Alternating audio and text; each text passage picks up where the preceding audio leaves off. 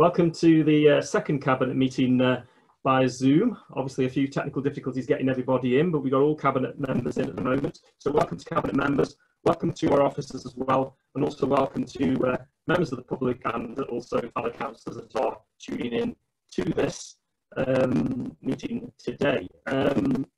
Agenda is available for those that don't have it on the Borough Council's website, agenda which we're working through today. And the first item on that is apologies.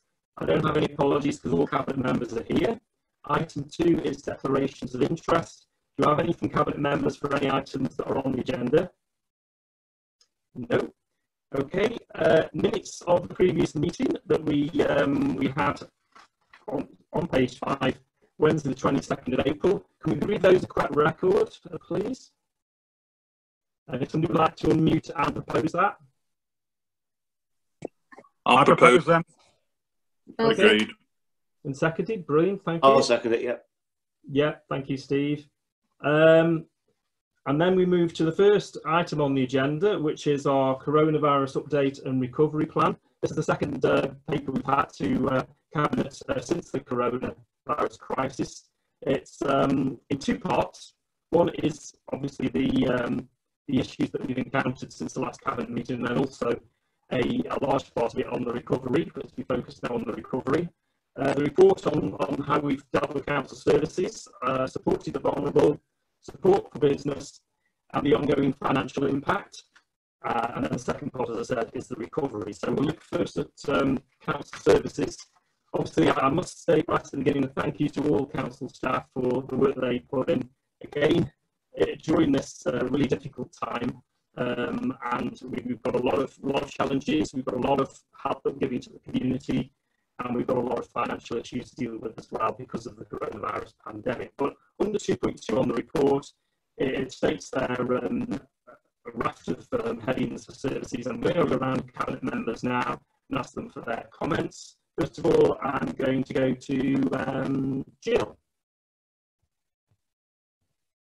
Please unmute.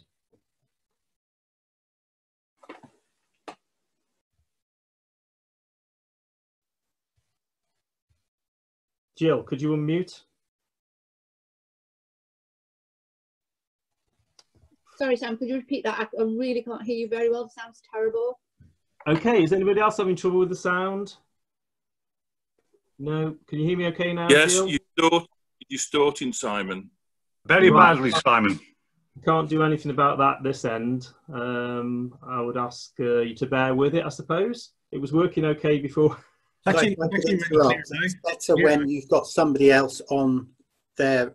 Not if Jill's talking, if you leave your mic on, and then when you come back, Simon, you can hear properly. We just need one other person with their mic on. Could I suggest then that you, Simon, leave your mic on permanently, and then everybody else mute and unmute? Okay, then that will leave one on. Is that okay for everybody now? Yeah, that sounds a lot better. Okay, so just to recap, we're doing the council services part of the coronavirus update report, and I've asked Cabinet members to comment on how council services are holding up in their particular area, and I've called Jill Waring to speak first. Well, first of all, I'd just like to say I think we're doing a brilliant job in response to this COVID pandemic, and for me it's been totally reassuring at all stages. I feel that all the services have been maintained, officers and members have been protected, and at all times we've been kept up to date with things. I mean, the two items in my portfolio are the Jubilee 2 and the museum, and obviously they've been closed now since the 20th of March, like most other places. That's over 8 weeks now. Staff have been redeployed, and they've been helping on the helpline for the vulnerable people. And I think we're talking about the recovery a bit later in the report. Do you want me to cover that then? Yeah. Yes, thank you. I'm going to go to Trevor now. Trevor Johnson. Okay then, thank you, Leader. Well, Street Scene, I've just got to say that they have performed brilliantly through this crisis. By being flexible and reactive, we've managed to put on a face of normality. We've had very, very few complaints. I think there's one from an opposition councillor about bird droppings on a seat in the Crem, and I think that's the most serious complaint we've had. Okay, thanks. Okay, thank you, Trevor. yes, I think those frontline services have really held up well across your area. I think well done to Dave Adams and his team for the work they've done on that. I'm going to bring in Steve now, Stephen Sweeney.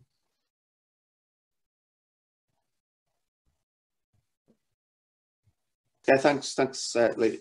A couple of things I can highlight and make. The support for businesses. The report, it says 18.5 million to 1,600. We aren't going on to that yet, Steve. We aren't on that yet, Steve. We're on the council services bit. Yeah. Oh, right. Well, taxi licensing is carrying on. Taxi licensing is carrying on. We're not taking any new licenses, but we're just keeping the system as it is going, and it's working well. And I rather think that's the only thing that's online. Okay. Yeah. Yep. And Paul. Thank you, Leader. Yes, it's been an important team effort, I think, really. And hats off to the way that the staff have risen to the challenge, been redeployed to on new duties, responsibilities, which has been important in keeping the facilities going. Particularly impressed with the waste management system that has continued in the rural area to good effect. I've had virtually no complaints whatsoever about the services during this time, and it's a credit to all involved that that they managed to pull together at a time like this. And I've got nothing but appreciation for all of them. Thank you. Thank you, Paul, and echo that. Helena, anything on the services you're in charge of? I know we're coming on to the response to the people, the vulnerable people in a bit, so if you can hold that, but anything else you'd like to say about the raft of council services, Helena? Just to echo what everybody else has said, I think you know, we're still in that sort of unprecedented but a new normal time, as it were, with this going on. And I think that the way that staff have either been redeployed and had to step up to a different role, or those who are already in role have actually, you know, stepped up and continue services going, I think is commendable. So, you know, I'd just like to say thank you to them.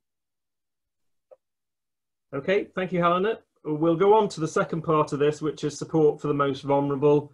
As we said last time, a massive effort going on across the borough, as there is across the country, to support those the most vulnerable in our communities and at all levels, whether it's at county level, at a support staff, say the Realise Foundation, right through to our council staff, right through to councillors on the front line. There's a massive amount of work going on. There's still a lot to do as we move towards recovery. But I'll open it up for Helena just to talk about the support for the vulnerable in more detail. Helena. Oh, yeah, thank you. Yeah, again, you know, it's hats off to the team for their continued work that they're doing on this, identifying the most vulnerable and working with them along with our other agencies to ensure that they are being looked after and provided for, and things are being put into place to help them to continue on their daily basis. Jill's already mentioned about the staff from J2 that are on the helpline, and they've stepped up, and yourself, you've just mentioned about the Realise inquiries as well. They've started to reduce down, which is a positive, because obviously people are, well, it would suggest that they're actually sort of finding the ways around it either themselves or with the continued support mechanisms that have been put in to place. Obviously, there is always going to be more that needs to be done or could be done, and the longer that this goes on for, you know, we might see some growing numbers in certain areas that might require our help elsewhere. So, you know, we're still going. Everybody's in. The homeless team and rough slipper team are going around and ensuring that those people are being looked after, as well as, you know, the vulnerability hub is still there, and although numbers are up, it's a manageable number for the team to be able to deal with. So, you know, congratulations to them in this time that we're currently working in. Thank you, Helena. Anybody else like to say anything about the support for the vulnerable? You got Paul with his hand up. Yes, Paul. Thank you, Leader. Yes, I think, you know, everybody in times like this needs to understand that the vulnerable are first to to fall foul of lockdown procedures, and it's important that we've made sure, and the cabinet member made sure that through the officers to make sure that all the cracks are filled in terms of picking up those that need support. Obviously, we've had to liaise with the support services, but we've also had to liaise with the county council in terms of disputing support that is so vital in a time like this. And we're not out of the woods yet in terms of our support package, and we need to make sure that we don't relax the effort and continue with the way that we have been going to provide that great cover and that umbrella to make sure that people are looked after and are given that consideration in terms of support. So I welcome this. It's detailed in the report there, but I also would like to add the support for businesses, which partly comes under my remit. But we know that the government have put in place a comprehensive support packages for small business, but it's been down to us to make sure that it's administered. And this is where the Borough Council have really worked hard to make sure that business grants, where applicable, have been given to the right people at the right time. Initially, we did have a little bit of a hiccup, but due to the fact that the sheer amount of applications that we've got, but I'm really assured by this, and also that's detailed in the report, the cover of the 2 grant programmes, in which the council has obviously received 23.87 million to distribute, and I'm sure the recovery phase is going to be all the more better supported by this approach from the council and this administration. So I'm looking forward to actually engaging and looking to lift up the restrictions with the government as it's rolled out in terms of supporting local businesses, which are going to be vital for our local economy and obviously for the income of the council. Thank you. Thank you, Paul. I'll bring in Steve now as we moved on to the support for business. You've been obviously overseeing this area as portfolio holder. Would you like to give an update? Yeah, the latest figure I've been given is the report says 18.5 million. It's now 18.935 million, and it was 1,600. It's now 1,655. So that's going on. This is all government money that we're passporting out to people as opposed to Borough Council taxpayers' money. The second thing I'd like to say really is that we've received a grant from the government for £1.3 million. One of our useful things that is, we know Robert Jenrick, the Minister concerned, because he was our parliamentary candidate here a few years ago, and it doesn't do any harm. But also, we're thankful for that. We're also very thankful to our local MPs who've been lobbying hard for this money. And that's how it went down. Steve, you're jumping ahead on the agenda. Let's talk about the support for business first.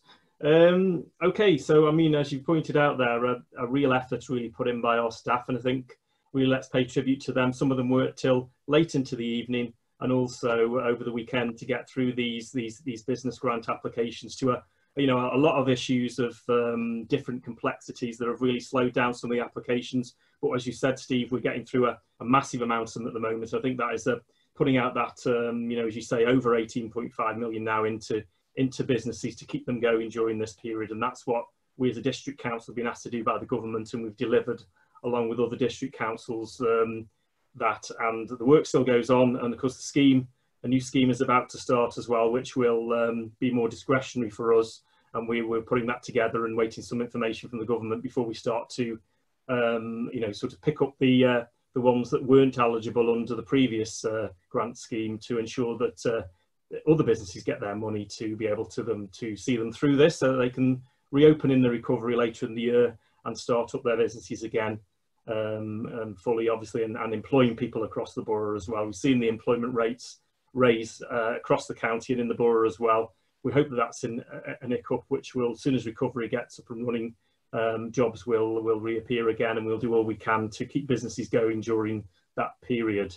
Moving to the financial impact, obviously, this is a council financial impact. We've had many issues with lost income, of course, such things as J2, as Jill has talked about, lack of car parking income, as are just two really to talk about, the market closed, etc. But as Stephen said, we did have the in a total, we've had 1.3 million from the government, which has been handy just at the right time to come and help us to see us through the next few months. Of course, we're looking out to the future, and we're continuing to monitor the budgets, and also continuing to lobby via our MP and also by the district councils network government, central government, to ensure that local councils get reimbursed for the funding which we are spending on the coronavirus pandemic and the effects of that. And it still has an impact upon us, and we will be monitoring that going forward. Anything to add, Steve? Not really, no, you said everything I was going to say. Okay, thank you. Any other comments on the financial impact from portfolio holders? Paul?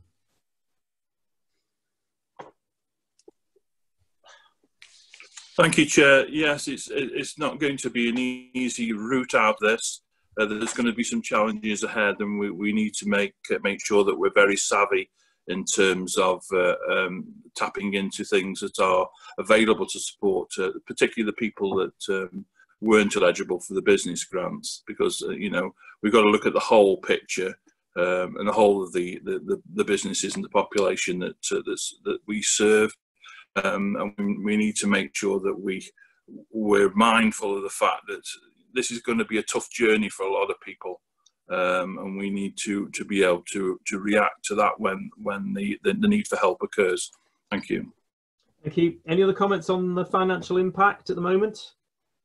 No. Okay, we'll move on to the recovery, which is on item 3 on it, and we've broken it down into a number of work streams. We'll be meeting essential recovery, foundations for the recovery, the reopening and safe reopening of the town centres and the retail centres across the borough. That's Newcastle, Kidsgrove, areas such as Wolverhampton, Chesterton, and all the other shopping parades within the borough. They will have a very difficult task of reopening with social distancing, 1 week planning. That's already taking place, working with the BID in Newcastle, and reaching out to Kidsgrove and the other district centres as well, to ensure that people can return to the shops and businesses can reopen safely with social distancing. Support for health and wellbeing is another important area, which I'm sure Helena can talk more about and has done already.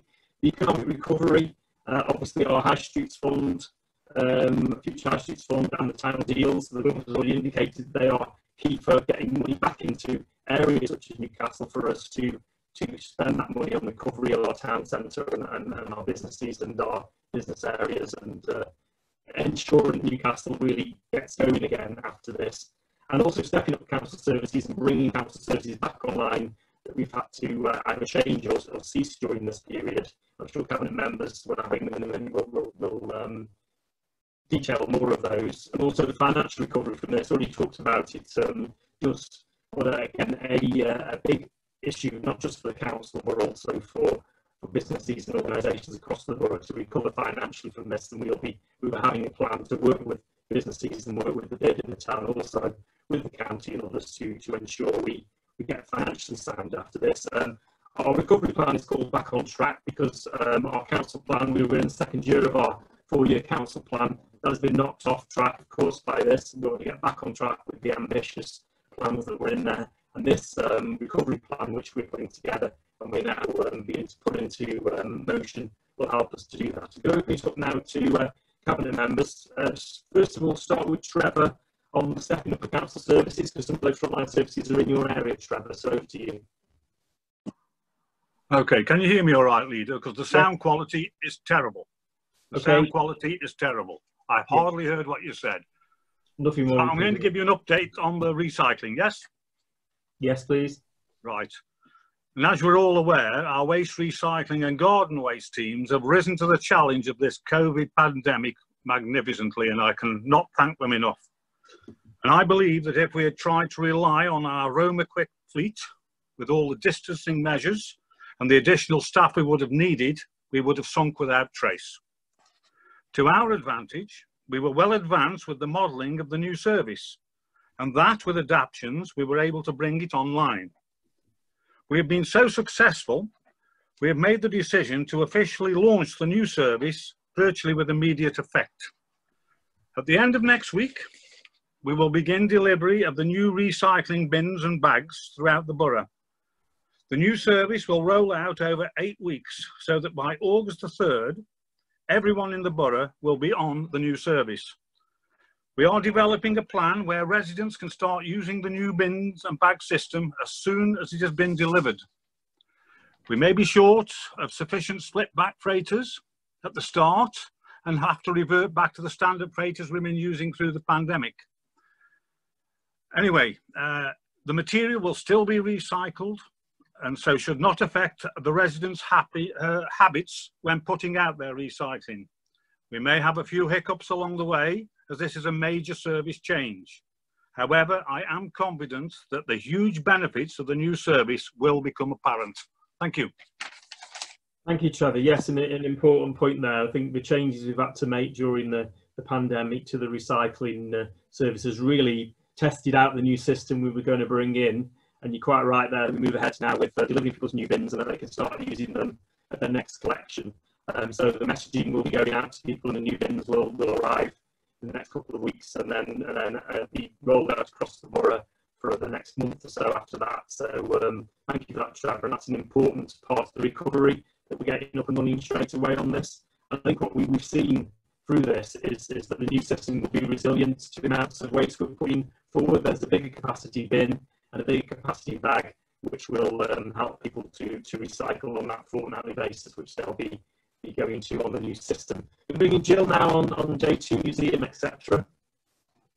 Hi, thank you, Leader. I agree with Trevor that my sound here is terrible, so I'm not hearing very well. In relation to Jubilee 2 and the museum, obviously we've been closed for all this time.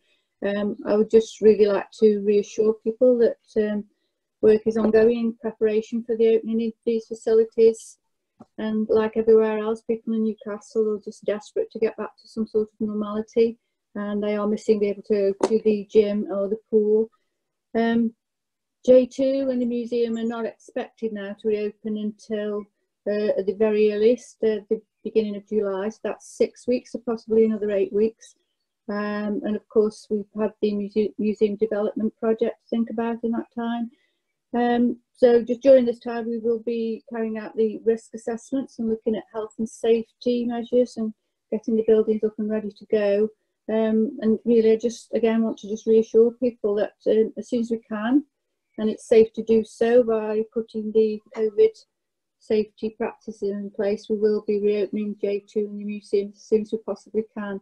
I've written to all the management of the community centres offering support for when they're going to be reopened, and as regards recovery plan for opening the town centre, shops and that, I will be assisting with the Kids Grove measures to do that. Thank you. Thank you, Jill. I'm going to bring in Stephen now, following on from obviously the town centre issue and the restarting of our town centre. Steve. Yeah, I think we're working well with the bid and the traders on this, especially the market part of it. But really, until we get the say go from the government, and this is the day you can reopen, it'd be nice if we had a day that we could work towards, as opposed to putting in plans, which is what we're doing at the moment. There's things like social distancing, there's the queuing, there's trying to turn the market stalls around to face inwards rather than outwards to give people a chance to queue at shops, getting new stall holders in. But it really, we could do, when the government give us a day, say, yeah, you can reopen the markets on such and such a date, then it's all systems go. But the planning needs to be done first, so that when we do get the button to go, we can get it straight on, and that's what the officers are working on at the moment. Okay, thank you, Steve. I think what we've got to realise as well, it's going to be obviously a staged reopening with different businesses opening at different times, such as the hairdressers and the barbers, you would imagine, and some of the bars, etc., restaurants will be last on that list, I should imagine, to open. But thank you for that, Steve. Going to bring Paul in now. Thank you, Leader. Yes, just echoing what Councillor Sweeney has just mentioned, in terms of it's going to be a phased reopening. We've got to go at the pace of individual businesses and their requirements and how they interact with the public, and making sure that everybody is protected and safe during this. So just say social distancing, but we need to make sure we're there to support and guide local businesses with maintaining that social distancing, and they've got a bit of work to do with this. It's not going to happen overnight. This is going to be something that's on a massive scale we haven't seen before, and something that isn't going to happen overnight. It's going to be sort of a try and see sort of scenario, I should imagine, because there hasn't been a template that exists that we've been able to apply for this. There isn't one that exists nationally or locally. This is something that is going to have to be bespoke to our local scene in terms of making sure that we can return to near normal status in lockdown over a time period that's as yet undetermined, because we've got to reevaluate the success of social distancing and the measures that are in place, and to make sure that we're getting that feedback where it doesn't work and addressing it as we go. So as soon as we get that go ahead from government, and then the guidance that the government are going to roll out over the next few months and over the next year, we need to make sure that we're stepping up council services in line with the capabilities, but to make sure that we're reopening the safe and successful retail side of the town, to make sure that can get back to some form of normality. I don't think it's going to exist, the previous normality, but it's going to be new normality that we're going to be bringing up. So I'm looking forward to it, although it's going to be a hell of hard work by all involved, and no easy task to get this online. But at least we can put those foundations of recovery in place now, so we can bridge between the response phase and the recovery phase that's been in place, and ensuring that the council and the communities and the business sector are in the best position in the very short term to effectively engage with the recovery process. Thank you, Leader. Thank you, Paul. And then Helena, do you wish to add anything? Thank you, Leader. Nothing much really. I think Councillor Sweeney and Councillor Northcott have pretty much covered all my little notes that I was making, that I was going to say anyway. I mean, it is true, we've been in testing times up to this point, and I think there are more testing times ahead of us, but obviously, you know, we will be moving forward based on the information and feedback that becomes available to us over the next, you know, however long, I suppose, from this point onwards to the time that people are quite happy and confident to be able to continue trading. Thank you. Okay, thank you, Helena. So this is report, really, the recovery part of the report is the start of a long process, which we've all just discussed. This will be, what I intend to do is to refer this entire report to a meeting of our scrutiny committees, which will take place during June, related to obviously their work of each of the scrutiny committees as per the portfolios of cabinet members, for a one-off meeting in June via virtual means, for them to scrutinise obviously the way council services have held up during this period, and also to cast an eye and give some views and advice on the recovery plan going forward. The chairs of the committees have already been contacted, I believe, and we'll get those meetings set up. So what I'd like to do is move the recommendation in this report that we note and endorse the work undertaken, and then secondly that we refer the elements of the recovery programme that are relevant to the scrutiny committees to them for their review, and also for comments going forward on the recovery programme. Does everybody agree? Agreed. Agreed. Yeah, thank you for that. Moving then to our next item, item 5, which is the pre-valuation checking scheme. This is in Paul's portfolio, so to you, Paul. Thank you, Leader. Just correct you, it's the pre-validation checking scheme. This is for the Cabinet to approve this. The reason for introducing this slight amendment to the planning services is to introduce a pre-validation checking service, very similar to what one would expect if you paid the post office to check your passport application before submitting it. It's a way of fast tracking and ensuring a quality document, so when it does get to the other end, it results in a more timely and processing. Before prospective planning applications can be registered and assessed, the decision has to be made on the merits of the scheme.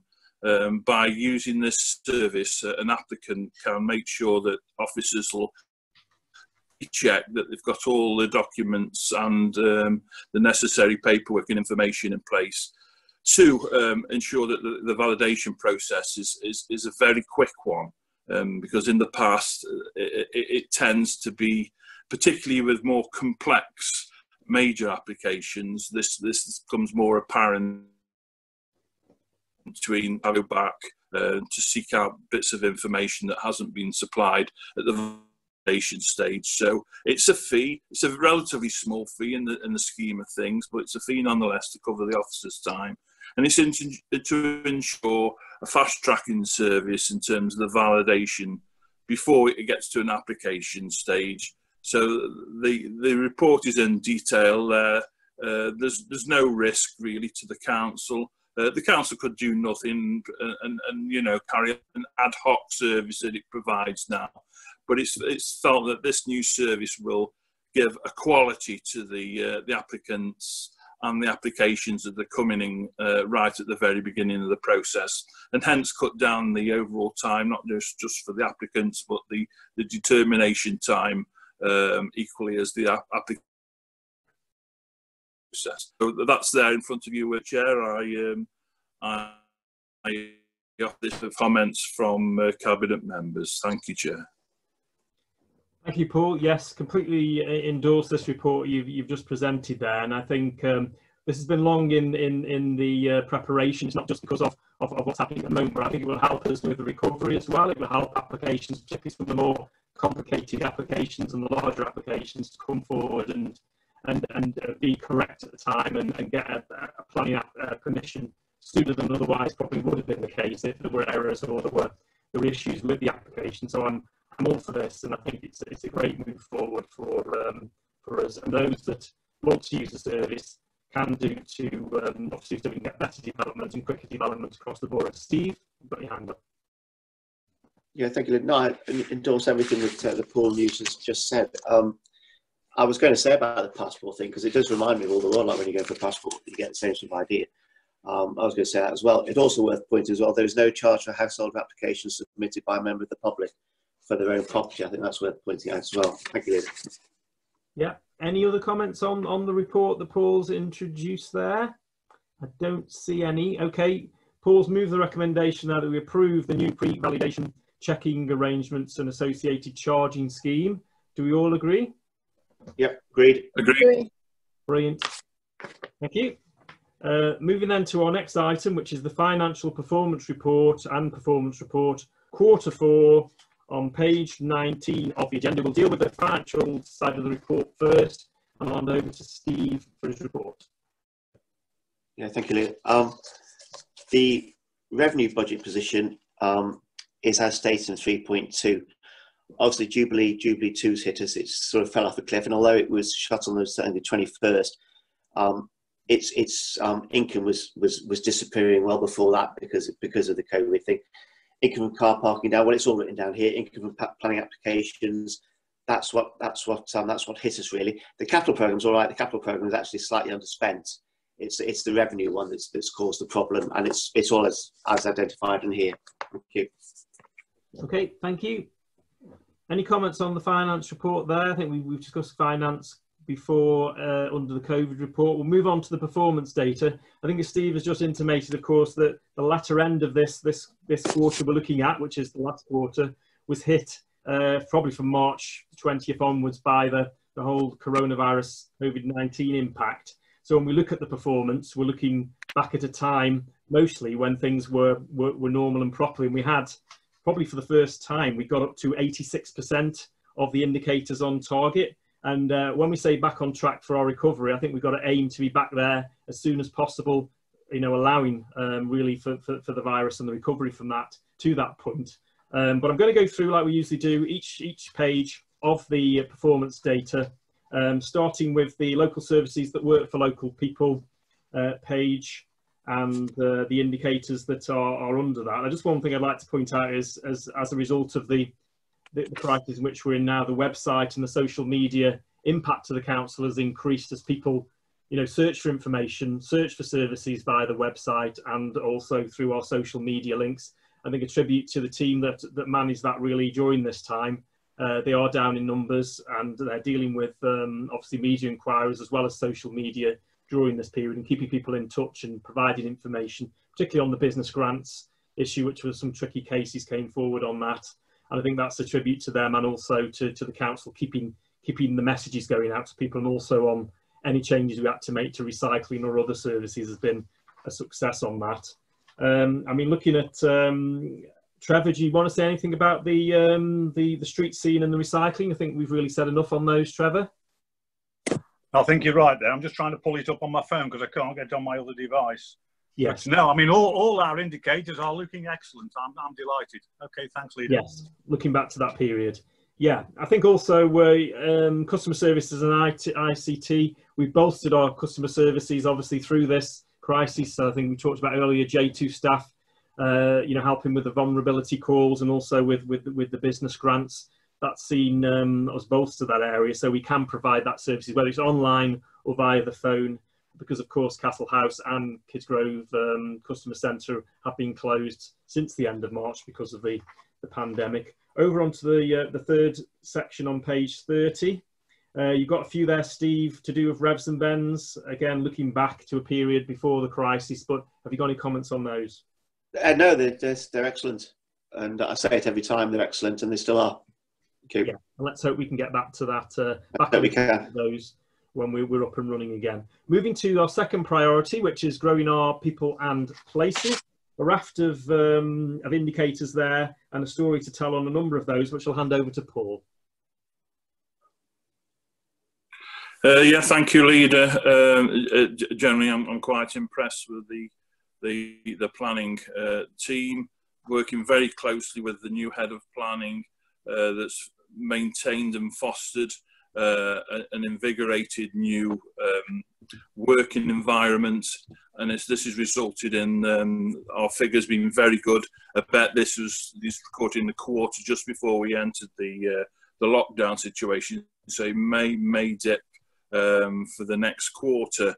But notable areas that should be mentioned is we continue to deliver the joint local plan. We did plan to go out for consultation for the policy section, but we've put that back now in terms of when that's going to happen, and that will coexist now with the sites part of the joint local plan when it comes forward in the late autumn. Progress is still contained with the University Growth Corridor. We're still making inroads in terms of scoping and the viability of that, and whether we can take that forward in the future. We're also keen to note that the one public estate is still going to be very much focused in mind, as will the future high streets. When we emerge from the lockdown, we're going to be making sure that we, with our officers, with the help of Simon McKenney, that he makes sure the bids are still in there in a timely fashion to support our aspirations. We've also got an equally consideration of our investment model, particularly in property, which we're looking at, and the master planning that we're bringing forward, Close and Bradwell Crematorium in the near future. Obviously, we've got Keel Golf Course and Birchamwood to look at, but this is an administration that's not going to be sitting back. That when we need to enter the recovery phase at full pelt, we're going to have things lined up, ready to go, that are, to coin a phrase, and I don't really like to use oven ready.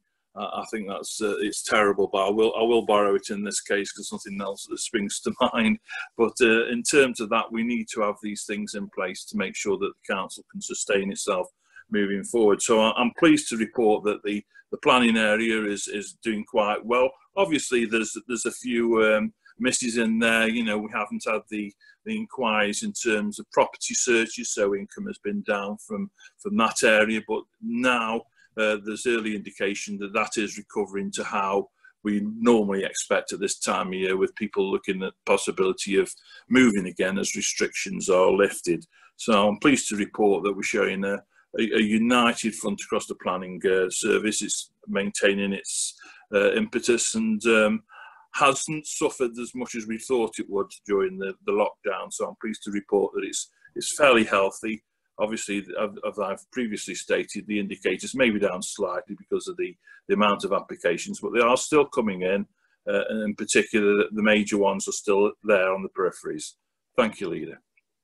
Thank you, Paul. Yeah, I think a testament to people who are working from home, isn't it, in businesses, that they can still do the desktop work at home for applications and get them in. And we've seen, a healthy list of applications coming in most weeks during this, and probably people at home are thinking about planning for extensions, and they've seen they probably need an extension because they're stuck in the house with family. They probably thought about a 2-story extension or something on their house, and are putting plans in for that to bring about after the lockdown is over. So thank you for that, Paul. Moving on to our priority number 3 on page 33, health and active and safe borough. I'll start with Helena on this. There's a raft in your portfolio there. We touched on a lot of them already. But any updates on from yourself about the last quarter performance, Helena?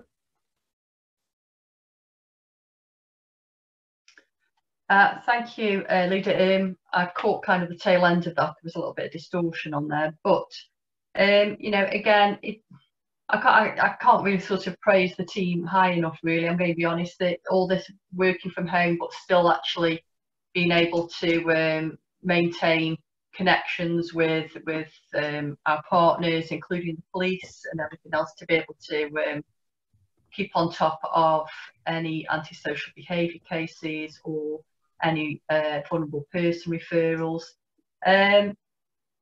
As it stands at the moment, as it says in the report, we've got some cases that we've discussed with regards to the antisocial behaviour, but we've got the police are doing more rounds and trying to engage and using dispersal notices. New CCTV in the area is also helping with that.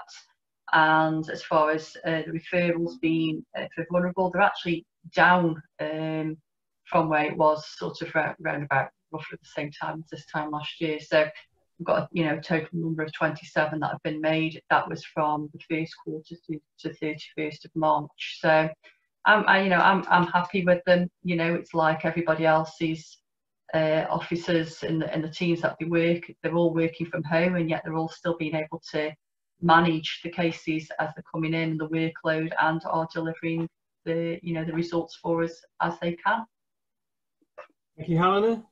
Jill?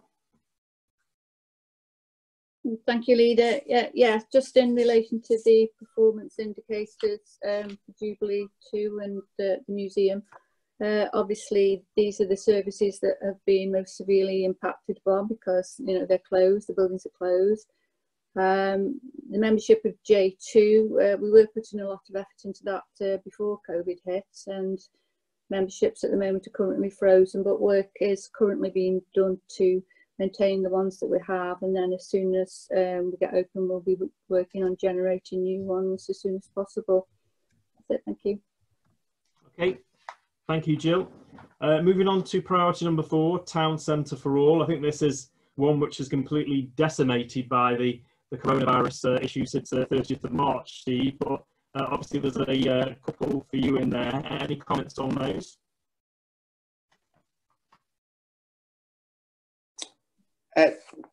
Apart from the fact that the High Streets Fund and the town deals are going through, which I think is a good thing for us, and the plans are in place for reopening the towns. Like I say, we just need to know the date when we can go live with it. But as long as the plans are in place, then it shouldn't take too long from when we get told that we can kick back into place. Thank you. Okay, thank you, Steve. So we were asked to note, obviously, the report and to challenge the council's performance. Well, as I say, we were up to 86% of our indicators coming into the coronavirus pandemic, and obviously to get back on track as soon as things begin to get back to normal, we'll be working to do that as portfolio holders and as a council with our officers to achieve that. So can we all agree recommendations in the report? Agreed. Agreed. Thank you. Okay, going back to the agenda is item number 7, which is our forward plan. It is attached for us there. Obviously, a number of items that we're going to be discussing in Cabinet over the next 3 months are all detailed there on, I believe, page 41, page 42 and page 43. Does anybody have any comments on those? No. Okay. So can we agree the formal plan? All agreed? Agreed. Thank you. Agreed. Moving to item 8, urgent business. We don't have any urgent business. Item 9, disclosure of the public. No need because we don't have any confidential items. And then finally on the agenda, I haven't received any applications to speak by members of the public or by councillors. So that concludes the Cabinet agenda today. Sorry if there are some sound issues. I think we'll sort them out next time. It's to do with, I think, hosting and not hosting meetings, because the pre-meeting was fine for volume. And I would like to thank councillors for attending remotely, and also officers, and also for those members of the public and fellow councillors that are in the public lobby. But we'll call this meeting to a close. Thank you.